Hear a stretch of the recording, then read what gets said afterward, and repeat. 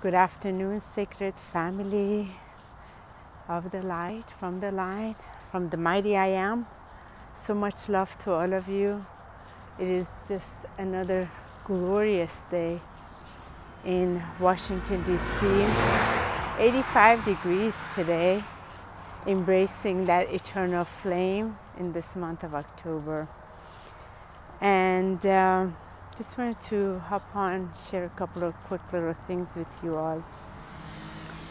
It's quite the space this past 2.5 weeks to dive in so deep into the ancestral deprogramming, cleansing. Much had surfaced, and it is part of the month of October that has to be purified, that has to be cleansed, that has to be met, get to the core of it, because much that shows up is in separation of the soul's truth, the soul's truth of its illumination of wisdom. It's in separation of the Divine Mother, Divine Father energy. It's in separation of the eternal self-lit flame. So it does surface because it has to be met, and it has to be embraced by the remembrance of the light, so it can remove its claws and stop the program so that it doesn't keep running on the background. And there are many encounters that take place to allow it to be surfaced. So there's been quite a bit of programs. And it just so happened Michael and I ran into a few of the programs that ties into each other, and it was that moment like, oh no, we need to take some time to dive into the space. Let's just cancel a few things. These programs does not serve our individual divine sovereign beingness. It does influence the soul being a divine presence, and it must be addressed. But we need our own individual time so that our flame can then be met. So it takes a lot of responsibility, but it feels amazing. And part of it for me has been because I've been working with the Ascension flames, particularly with the decrees, very, very deep in that space, and also calling the soul fragments, part of me, back in through my self-set flame of the mighty I am presence. And once these decrees are set, there's a momentum that they built up. When they built this momentum up, they raise in an octave. When they raise in an octave, there's more light quotient in them. When there's more light quotient in them, these programs that are deeper are able to be seen. And when they're able to be seen, then they can be transmuted. And through the violet flame and its presence of the holy will, the blue flame, and the divine mother flame, so it's the divine father flame, divine mother flame, the pink flame, and the blue flame, the will and the love, combined to get in this violet flame. And then the violet flame is able to finally transmute it. And there's been one particular decree that's been very important that I've been saying it as I'm creating the art that you have seen. And that one goes, my soul fragments are free by blue lightning fire. My soul fragments are purified by cosmic I am fire. And this one is repeated and repeated and repeated through the blue flame. And then there's one I do for the pink flame. So there's a lot of this. And then there's one specifically for the violet flame. So this space is quite remarkable, quite transformative.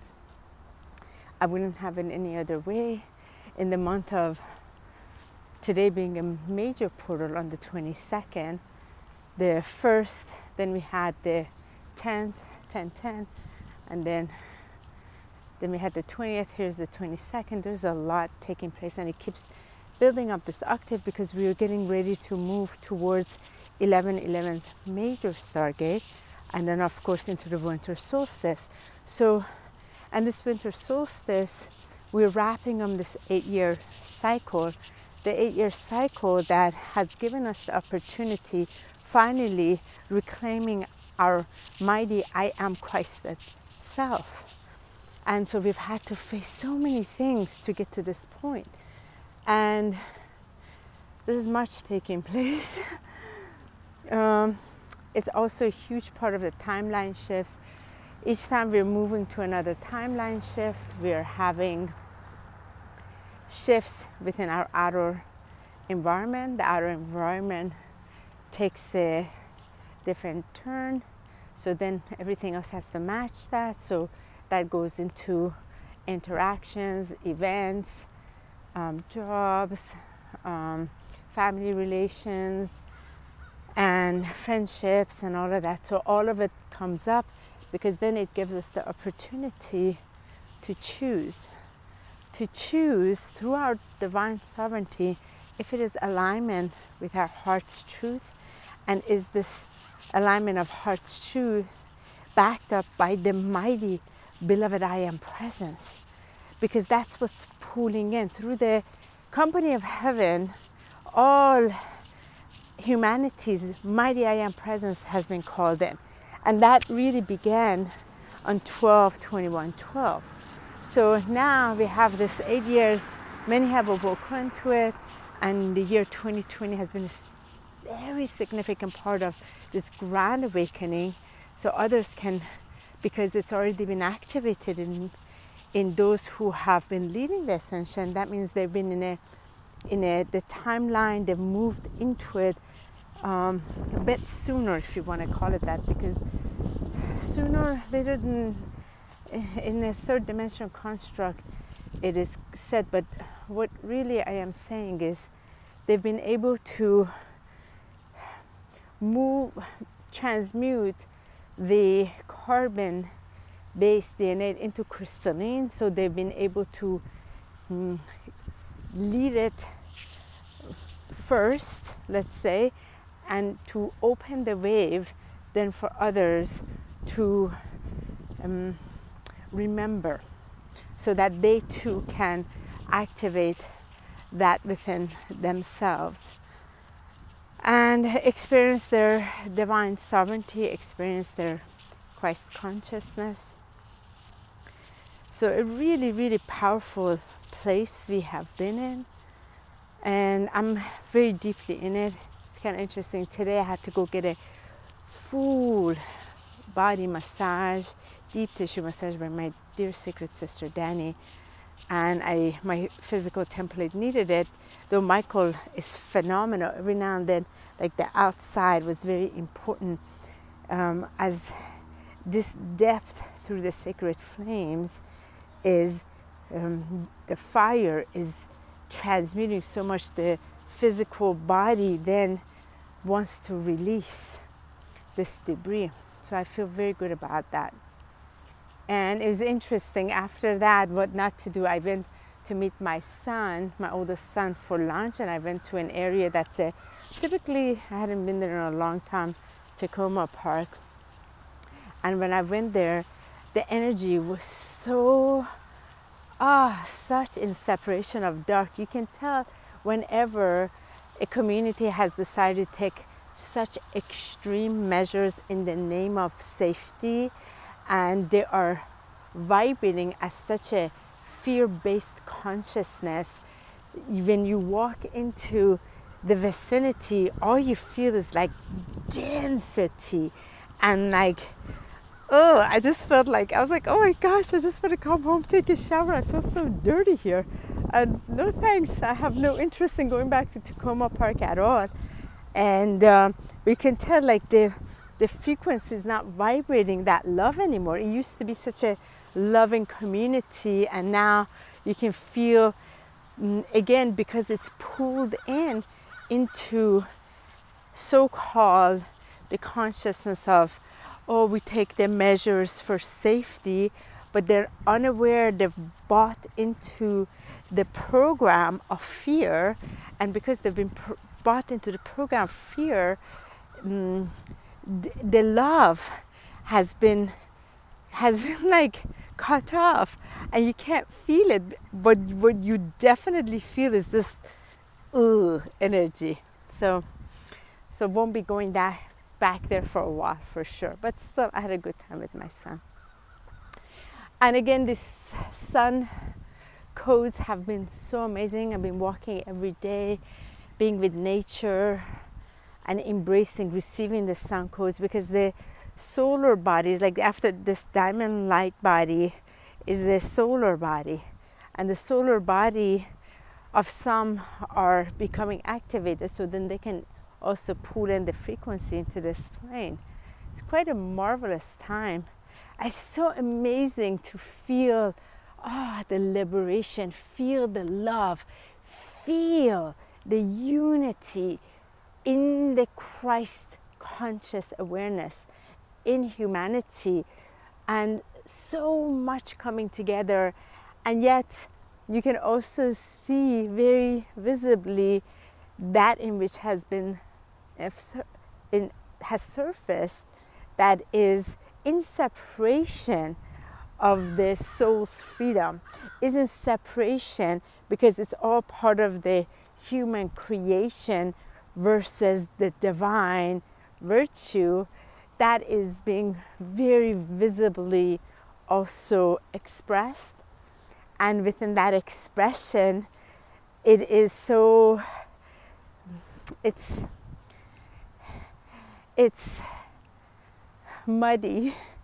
It's not radiating presence of radiance. It's certainly missing love, and there's this control, fear, a lot of fear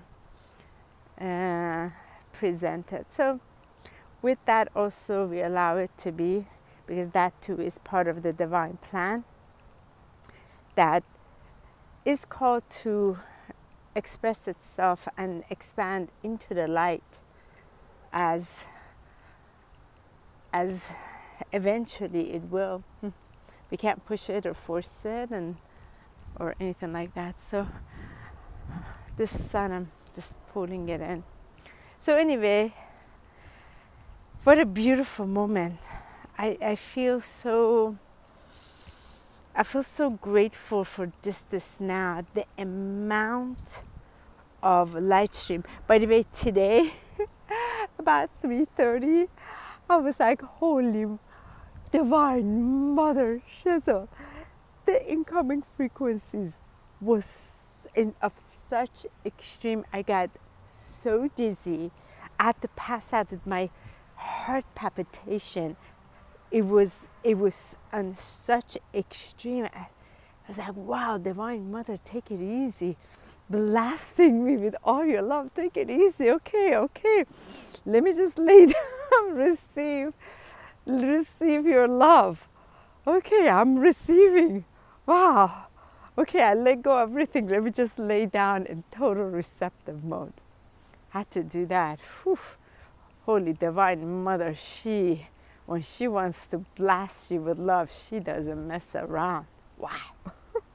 And I relate to that, being a mother in this incarnation. The love is just so palpable. It's so enriched. It's has such a force in it. And sometimes my kids are like, Mom, when I go hug them, I squeeze them. They're like, Mom, I'm suffocating. Because it just engulfs them, but so much. It's just such unconditional. There is no limit to it. Anyway, so tomorrow is Friday, Tea Time Ascension Talk. I have no idea, maybe I'll just be on. We have rescheduled our Sacred Sunday spiritual service on Sunday with our dear guest, Licia Grande, who is the creator of Dragons of Light. They're phenomenal dragons that she creates. To Sunday the 8th of November. Sorry, I'm walking and talking, so the telephone is shaking a little bit. And she's rescheduled for November 8th because she too is going through ancestral cleansing, ancestral deprogramming, very deeply inside of it. And it doesn't feel good to carry this. Here's the thing, once we're aware of it, we can't be unaware of it. We either have a choice to tackle it or not. When we choose not to tackle it, we feel like crap. When we choose to tackle it and we take it with the action of the mighty I Am presence, we call him the divine Father in the blue flame, the divine Mother in the pink flame, the divine wisdom illumination through the Christed light into ourselves. Then we tackle these programs. We experience liberation. This is not one that we go tackle with just our human self, because the human self has been part of its creation. In order to deprogram it, that means delete it, you need the higher self, and through the mighty I Am and its action of the violet flame to transmute it. And often individuals attempt to do it just on their own from their limited human attribute, and they get knocked out and they don't do well with it, and they don't fulfill it, so the programs continue to run. I usually get into a very deep trance state, and what works for me is chants. And it's the chant, I won't say it's a chant, it's more the decree. I am seeing, sensing, feeling, experiencing this specific flame that I'm pulling in, and then I go into this repetitive hours of saying the decree, and it's reclaiming and experiencing the fire, Ascension fire building. Then from there, it's some sort of art that I'm able to pull it into this dimensional plane. And when I do that, I can feel like I brought it in here and I successfully transmuted it. That works very well for me. But again, you have to discover what works for you.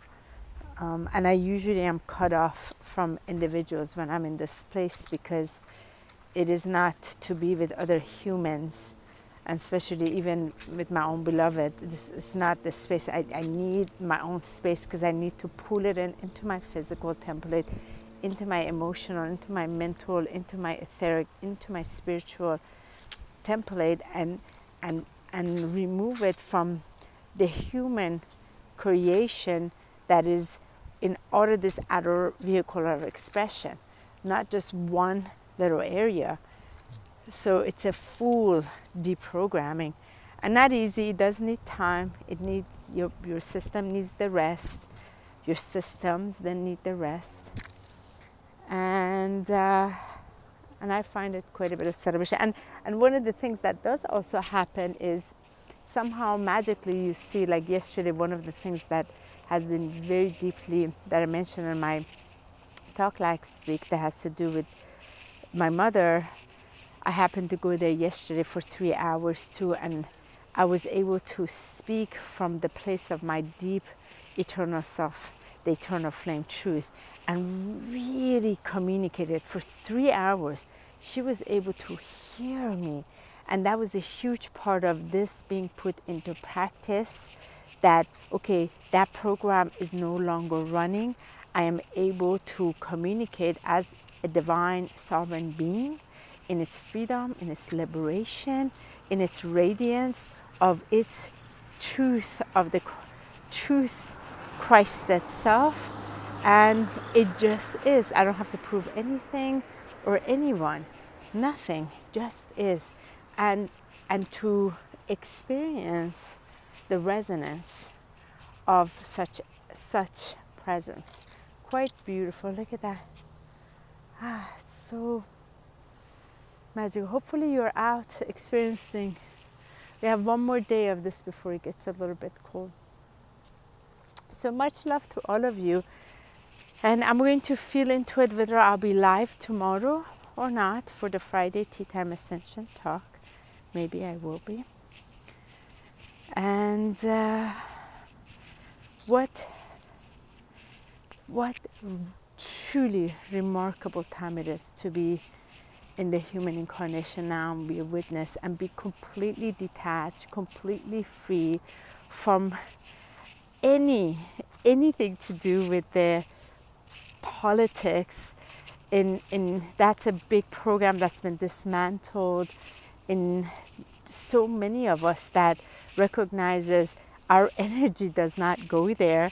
Our energy goes to the eternal flame as we creating the new realities, and we recognize our energy is so sacred. We're going to bring our attention to the higher visions of light and love in the new cities of light, and not bother with what is playing out at all, and let it play out. Let the dismantling, happy dismantling taking place. And then also letting people be where they are when they want to put their signs down or share who or what they voted for. You let them be with so much love and compassion. Just let them be. Anyway, infinite love and blessings to all of you.